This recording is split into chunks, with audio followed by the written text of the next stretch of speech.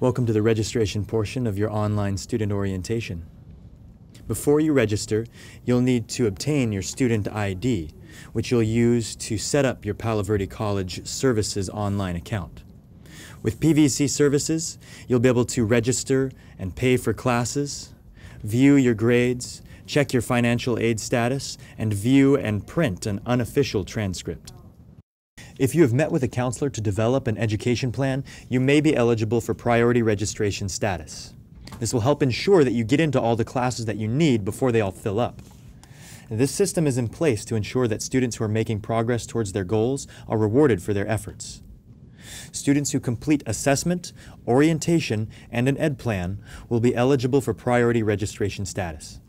To keep this status, you must maintain a GPA of at least 2.0 and complete at least 50% of all the courses that you have enrolled in for each term. Priority registration status is also only for students who have less than 100 accumulated units.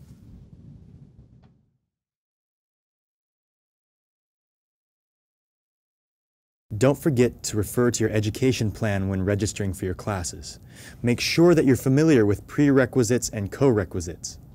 A prerequisite is a course, assessment, license, or process that must be completed prior to enrolling for another course. For example, Math 101 must be completed before enrolling in Math 105. Math 101 is the prerequisite to Math 105. A co-requisite is a course that must be completed at the same time as another companion course. For example, BioLab must be completed within the same term as Bio 101. These are co-requisite courses.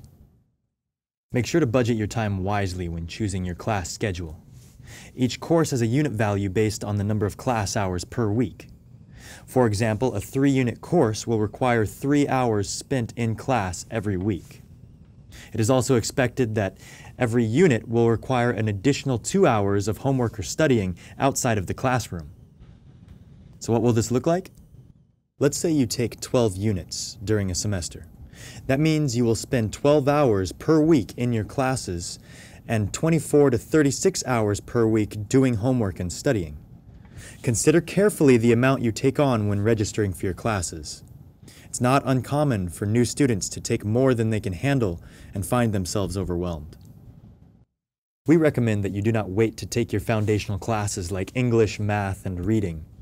There will be a number of exciting classes that you'll want to take right away, but Palo Verde's most successful students complete their English, math, and reading courses first. These foundational classes will give you the critical thinking skills necessary for you to become a successful learner in all of your other classes.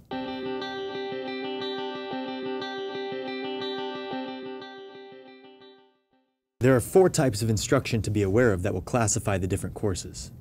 A face-to-face course is the traditional classroom setting that you're accustomed to with an assigned room and meet time. PVC offers courses in multiple cities, so make sure you know the location of your classes. ITV, or Interactive TV, is a course that takes place simultaneously in 2 separate classrooms. The class instructor may be at either location, and their lecture is broadcast at the same time to the other classroom. Students from Blythe or Needles may register for these classes. Correspondence classes are taken separately from a classroom and instructor setting.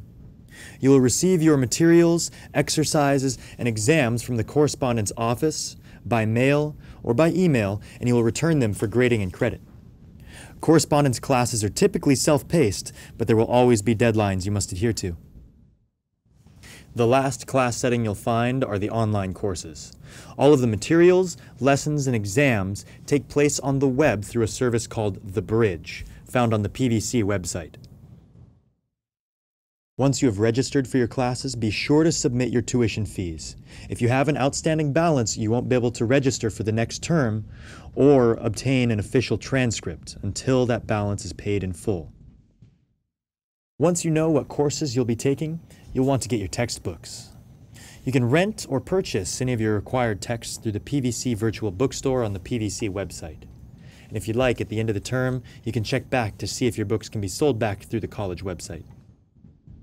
As always, just contact one of your counselors if you have any questions about courses or your registration.